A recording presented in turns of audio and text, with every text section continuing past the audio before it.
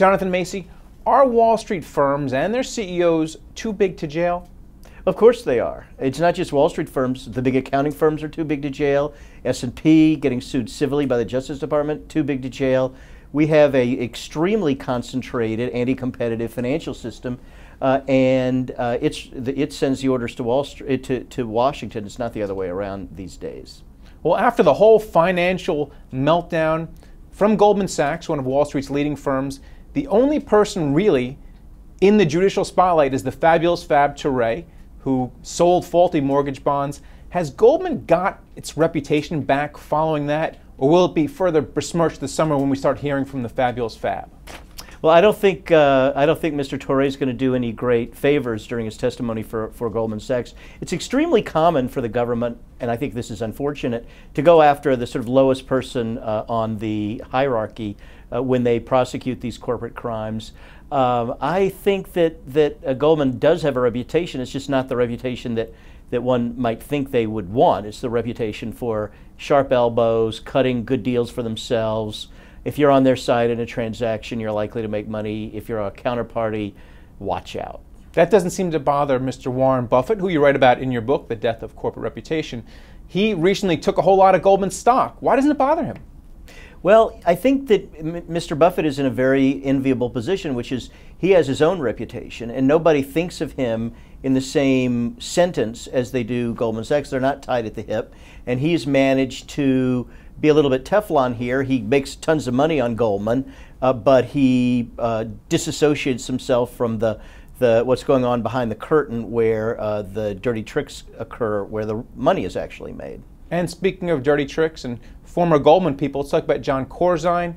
Another report came out about his misdealings, his misguidance over at MF Global. Is he too close to the government? He was a senator and a government to go to jail for what he did at MF Global? Well, he has two things going for him. One is arrogance and stupidity are not criminal acts, and that works greatly to his advantage. And he has a lot of friends in Washington, which also works to his advantage these days. We are in an era, hopefully temporary, of crony capitalism, which is something I talk about in my book, The Death of Reputation. But is the SEC getting better post-crisis and post-Madoff? You see them getting closer and closer to SAC Capital head Steve Cohen. Are they getting better?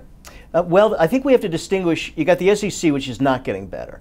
The Justice Department, the U.S. Attorney, the guys who are suing S&P, the guys who are tightening the noose around the folks at SAC Capital, they're going after good old bread and butter fraud like insider trading rings, and it seems to me they're getting people's attention and doing a good job. We're having a change of leadership at the SEC. The commission's been languishing. The only thing that's really working there is the revolving door, which seems to operate with great efficiency. And speaking of that revolving door, Mary Shapiro is going from the SEC. Now she's on the board at GE as well as another financial firm. Is there any way we can stop this revolving door? And how deleterious is it to the system? These people need to make money after serving in the government. There has to be a reason for them to want to go to the government. Maybe they can get the payoff after. Right. I mean, so it's like the old adage about people with psychiatric problems. The first step to recovery is recognizing the disease. There's no sense that this is really a problem. They think at the SEC it's an image problem, and Mary Shapiro leaves the SEC. She can do whatever she wants, but she has to say, I'm going to be careful. Certainly, most people who are in the kind of SEC enclave or cabal take the view that Mary Jo White, the new commissioner, who's very able, tons of experience, that the revolving door is not a problem because she's so able. And maybe that's the case, but it leads to structural biases, thinking inside the box, never thinking that these big firms can really mean to do wrong. And are they thinking that they need to be softer on the bad players because they might one day want to work for them? Well, they want to show that they are reasonable people and that they are team players, because that's what will help them in the great afterlife, which is where we cash in after a few years at the SEC.